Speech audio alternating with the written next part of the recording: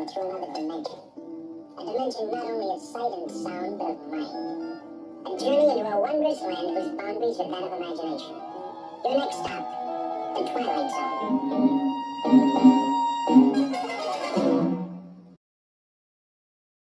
The whole conspiracy thing about aliens is absolutely ridiculous. I mean, why on earth would they visit us to fly around in some farmer's back garden in the back end of Beyond in Suffolk to just bugger off again?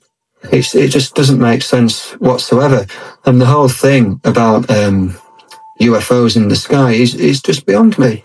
Well, what is a UFO? You know what a UFO is? What does it stand for? I can't remember. Something. What is it? An unidentified flying object. No, I've never seen one of them. I don't even know what one is.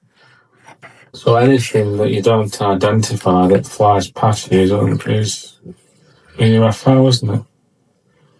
So basically, if it's a bird that you don't recognise, what's that? You get the book out, you can't identify it. That was a UFO, wasn't it? No, you're being silly. I've seen a UFO at a time when UFOs were being sighted in Lancashire. People were saying they had flying saucers going over the rooftops in a suburb of Bolton. One news reporter claimed to have taken a photograph, but whether it was a genuine photo is another thing. I came beginning of May in 1984 because it's a beautiful planet. You can see it from quite far. It looks very attractive. It's not as striking, the difference that people expect when they ask, how different is it than home?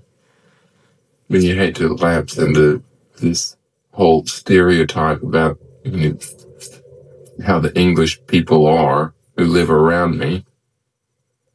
We have radionic equipment, which we call spiritual energy radiators, which have been in operation now for over 30 years. Every unselfish action is potentized by spiritual energy radiators. You have here like shopping centers, which are community centers nowadays. Yeah.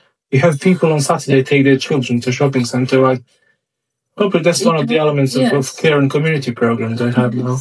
They develop, strong enough medication so they can keep you quiet and you can just walk around and look at the bright, shiny things. Yeah. Makes you happy.